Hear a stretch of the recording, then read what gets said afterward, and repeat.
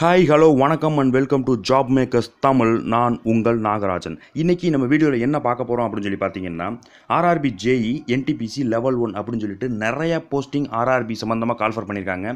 So அது எல்லாத்துலேயுமே பார்த்தீங்க அப்படின்னா சயின்ஸ் அப்படிங்கிறது மேஜர் ரோல் ப்ளே பண்ணுது. அதாவது 30 மார்க்குக்கு சயின்ஸ் சப்ஜெக்ட்லேருந்து தான் கேள்விகள் கேட்குறாங்க. ஈவன் நீங்கள் எஸ்எஸ்சி எடுத்துக்கிட்டாலுமே சயின்ஸ் அப்படிங்கிறது ரொம்ப ஒரு முக்கியமான ஒரு பகுதியாகவே இருக்குது.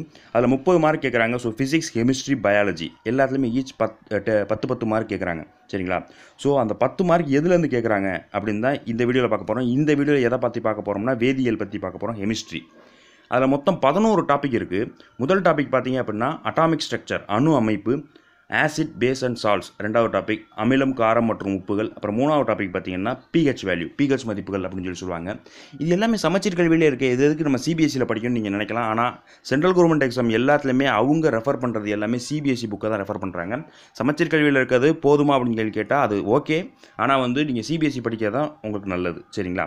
அதே மாதிரி பாருங்கள், கோல், பெட்ரோலியம் அண்ட் கம்பஷன், நிலக்கரி, பெட்ரோலியம், எரிபொருட்கள். அடுத்து மெட்டல்ஸ், உலோகங்கள்னு சொல்லுவாங்க. அதே மாதிரி நான் மெட்டல்ஸ், அலோகங்கள். அந்த உலோகங்கள்லையுமே எதை பற்றி அதிகமாக கேட்குறாங்க அப்படின்னு சொல்லி பார்த்தீங்கன்னா சோடியம், மெக்னீசியம், கால்சியம், அலுமினியம் இதை பற்றி கேட்குறாங்க. அதே மாதிரியே பார்த்தீங்க அப்படின்னா நான் மெட்டல்ஸில் காப்பர், O2, சிலிகன், நைட்ரஜன் இந்த மாதிரி அதிகமாக பற்றி கேட்குறாங்க. சரிங்களா?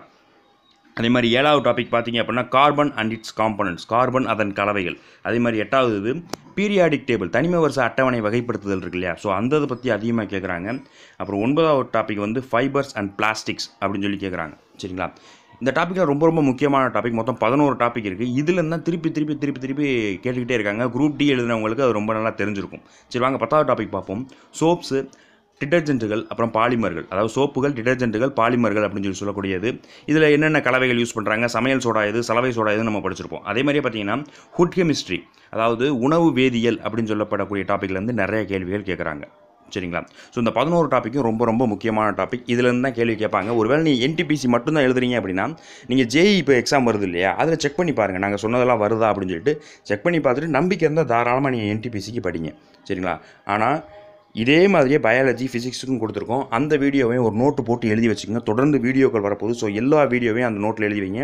அப்போ தான் நீங்கள் ஃபியூச்சரில் ரெஃபரன்ஸ் பண்ணுறதுக்கு, அதாவது ரெஃபர் பண்ணிட்டு போகிறதுக்கு கரெக்டாக இருக்கும். சரிங்களா? இந்த வீடியோ உங்களுக்கு பிடிச்சிருந்துச்சு அப்படின்னா மறக்காமல் லைக் பண்ணுங்கள். ஃப்ரெண்ட்ஸுக்கு மறக்காமல் தயவு செஞ்சு ஷேர் பண்ணுங்கள். ஏன்னா உங்களுக்கு யூஸ்ஃபுல்லாக இருக்காட்டினா கூட மற்றவங்களுக்கு கண்டிப்பாக யூஸ்ஃபுல்லாக இருக்கும்.